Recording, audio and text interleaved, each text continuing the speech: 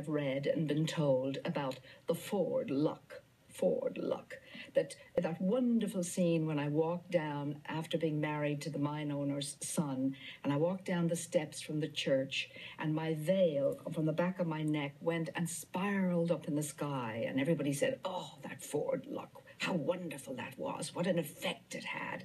Rubbish. It wasn't Ford luck. It was 3 wind machines placed by John Ford, and I had to walk up and down those steps many times while he worked out that the wind machine would do exactly that.